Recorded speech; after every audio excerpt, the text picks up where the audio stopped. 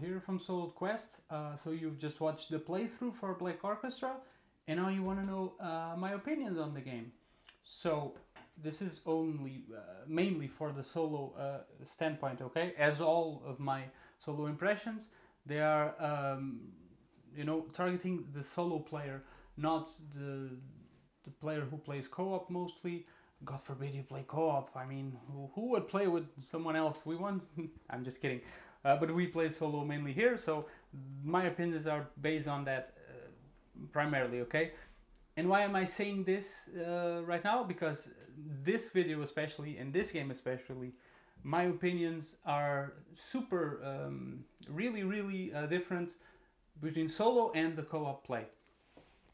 Because I've tried it in co-op the first times I played, and it I enjoyed the game. It's not that I don't enjoy it in solo, but in co-op the bad things about the game are less stressful. Let's put it that way. You can deal with them a little bit more because you're having fun with other people, and you're sharing in both the excitement, both the fun, and you're sharing also the disappointment and the frustration, okay? In the solo, not so much. I don't know if it was obvious or if you guys could get that sense, but in my playthrough I was really getting frustrated. And that's it's not the problem of the game itself, it's the problem with this little thing, which are called dice. And I mean, you can just... it's the main gripe of this game. I'm just going to start with the bad stuff. I'll talk about the good stuff as well, because I like the game, but it has its flaws, and the dice are one of the big ones. Because I mean, we did a big playthrough. I had to stop it at that point because I knew we weren't going to be able to kill him. We had used our best chances, and we were close, but not good enough. But we don't want to win every time either, okay? The problem is not winning. The problem is that getting up to that point of almost winning takes a bit. I mean, the game it takes quite a while.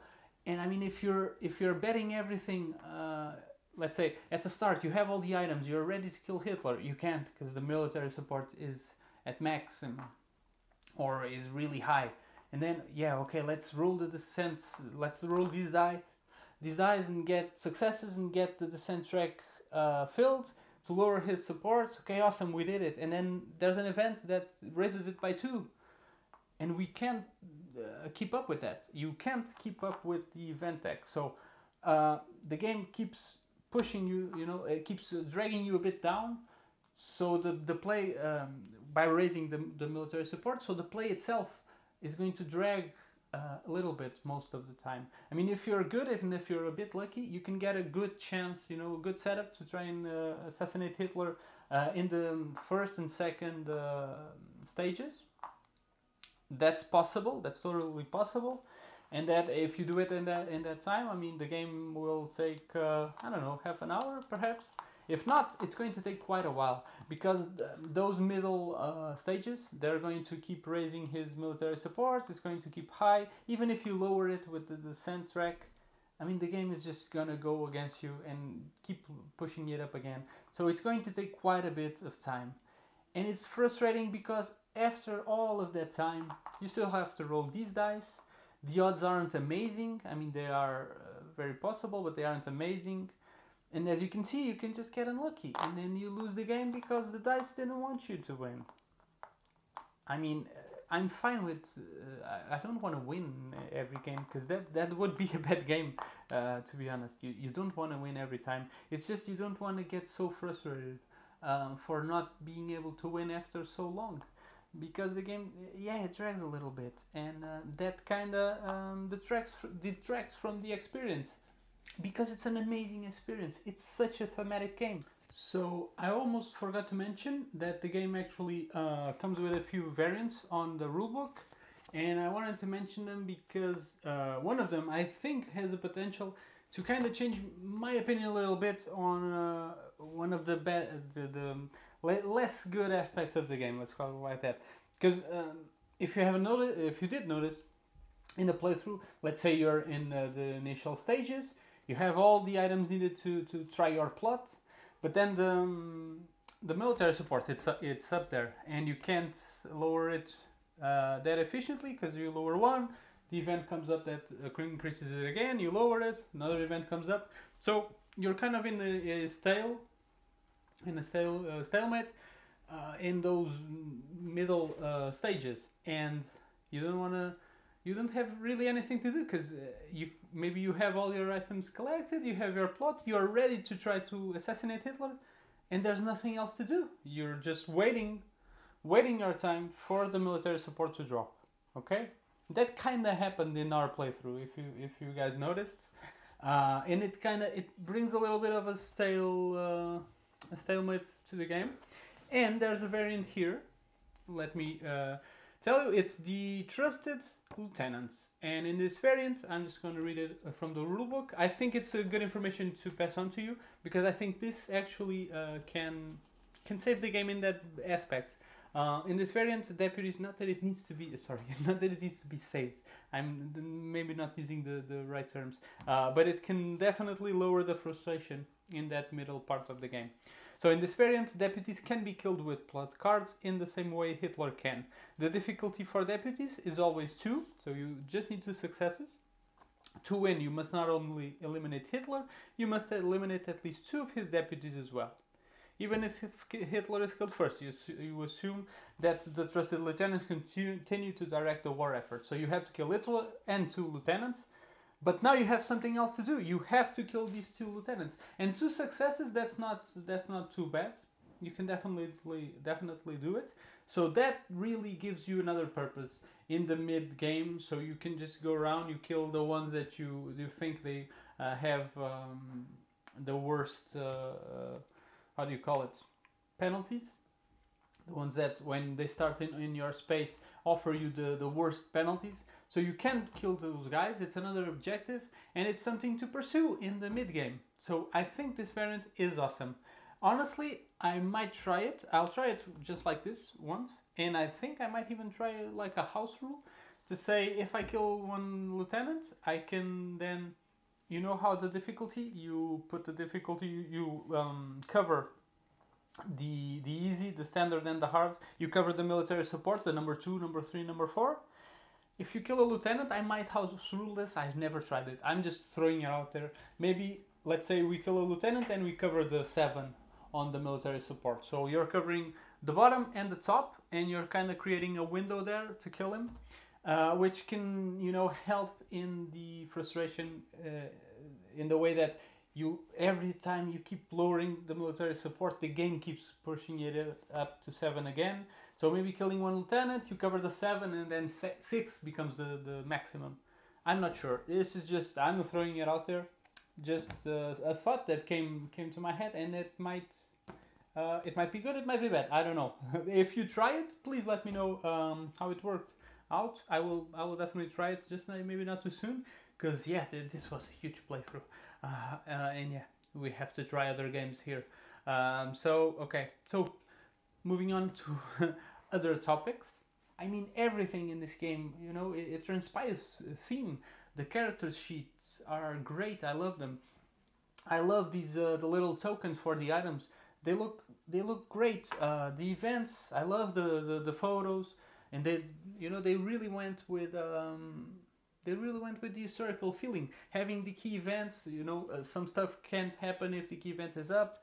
They are really going for that historical feel, that thematic feel. That's super in their favor. I love the board. The board is beautiful, simple but beautiful in its own way. I really like it. It's a dice game. It's not a dice game, but it's a game that the outcome will depend on dice. And I'm not sure if I'm good with it, to be honest. Like I said, if you play it with other people, it's super fun, and even if you fail, you're having a laugh. It's a different environment than playing solo, at least for me. I'm speaking in my experience. Again, this is very personal opinion, so you might not share in the opinion. You might just play it and be fine with, depending completely on the dice and not be frustrating for you. I mean, I do have fun while playing, but you know, it takes so long, and I could be playing something else in like it can take up to 2 hours. I think my first game, but we were learning, it took like 2 hours and a half. We had 3 players. We were 3 players.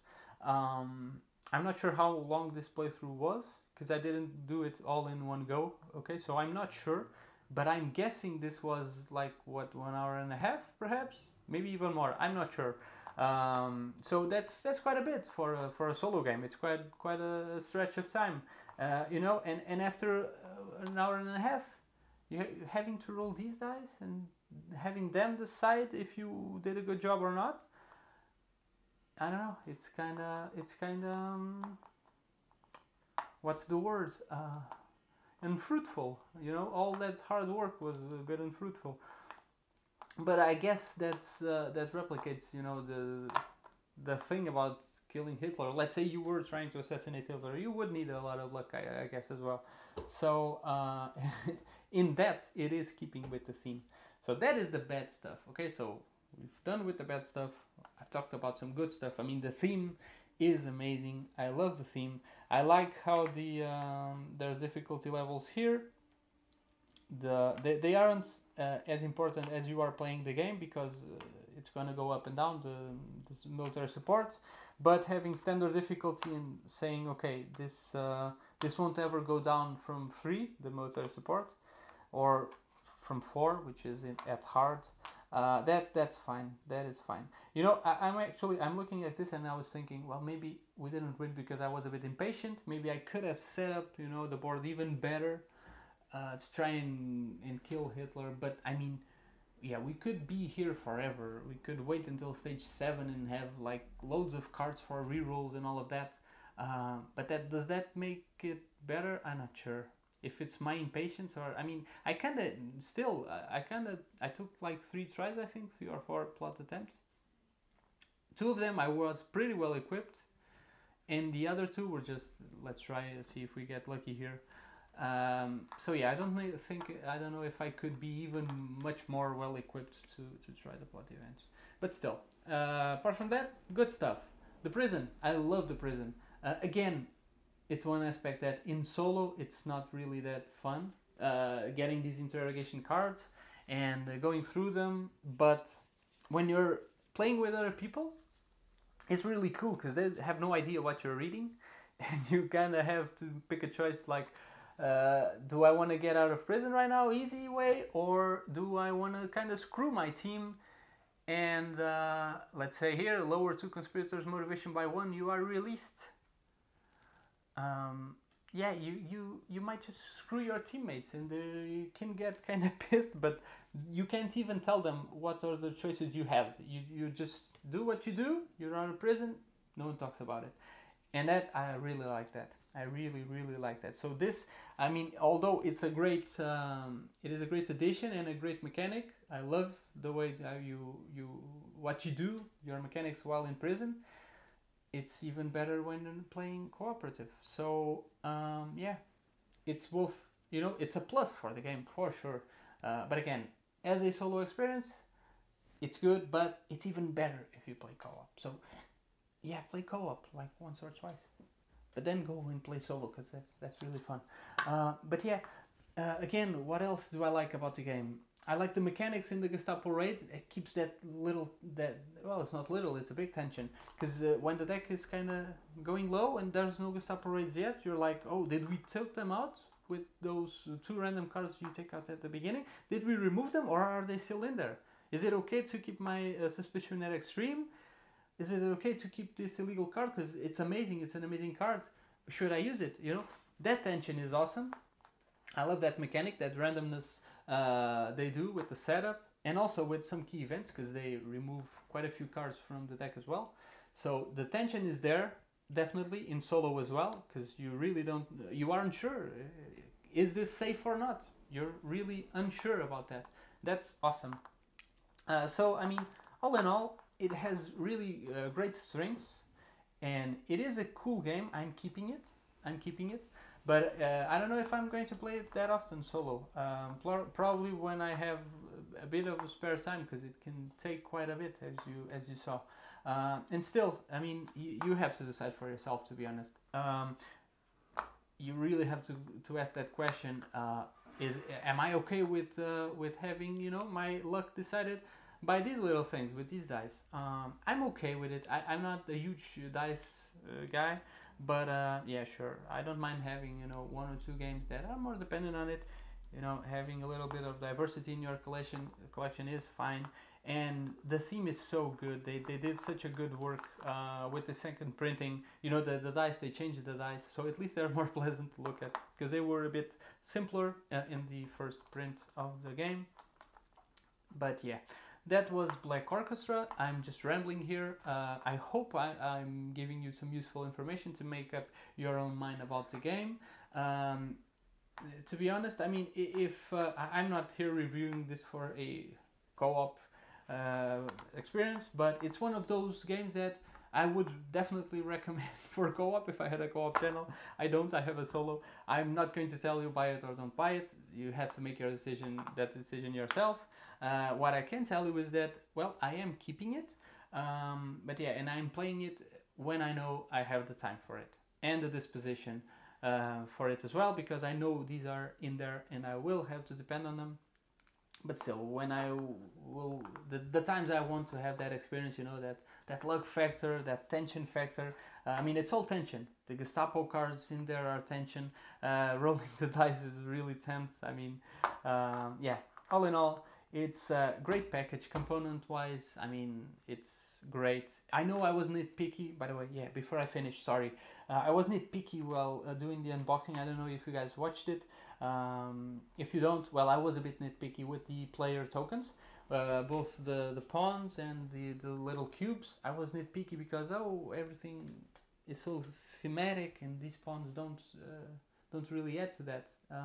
They're kind of disappointing. They're not, actually. When you're playing and they're on the board, they don't look that bad and they don't really steal from the experience as much as I thought it would while unboxing. But that's the unboxing. You're just removing stuff from a box. You have no idea of the quality, or, well, you do have the quality. You don't have any idea of the integration in the gameplay, how it's actually going to feel while playing. Yeah, and now that I've played, I take that back. They're fine. They're fine. I mean, sure, they could be upgraded, but they're fine. So component-wise, this game is really, really good. I love the cards, the artwork. The dice are amazing. You know, as much as they were mean to me, I love them. I love how they look. The board is amazing again. Everything looks good component-wise. It's just the lengthy gameplay that kind of took it away from me from being, you know, super high on my list. But still, I'm keeping it. That was Black Orchestra again. Hope you guys can make your own opinions with the playthrough, and I hope everything was useful for you. And yeah, I'll see you on the next one, guys. Stay safe. Bye bye.